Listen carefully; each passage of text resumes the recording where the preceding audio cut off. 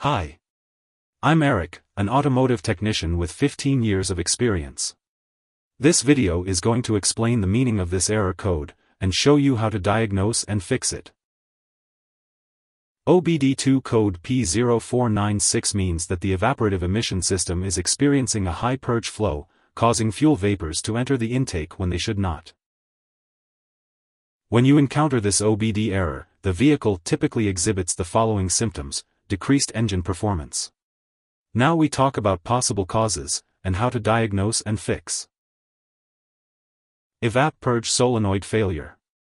To diagnose this issue, use an OBD-II scanner to check for any additional codes related to the EVAP system. Inspect the EVAP purge solenoid for any visible damage or leaks. Test the solenoid using a multimeter to ensure it is functioning properly. If the EVAP purge solenoid is faulty, it will need to be replaced. Remove the old solenoid and install a new one according to the manufacturer's instructions. Powertrain Control Module, PCM, failure. Check for any additional codes related to the PCM. Inspect the wiring harness and connectors for any visible damage or corrosion. Test the PCM using a diagnostic tool to ensure it is sending and receiving signals correctly. If the PCM is faulty, it will need to be replaced.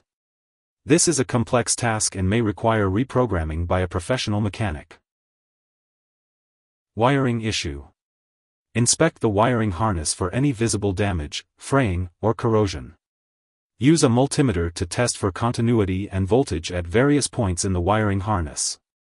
Repair or replace any damaged wiring, and ensure that all connections are secure and free of corrosion. This may require splicing in new wire and soldering connections. If there are uncertainties, feel free to engage in discussions by leaving a comment. Alternatively, when facing difficulties, it is advisable to seek assistance from a professional auto repair shop and technicians. It is not recommended to handle it independently, especially when uncertain. Thanks for watching.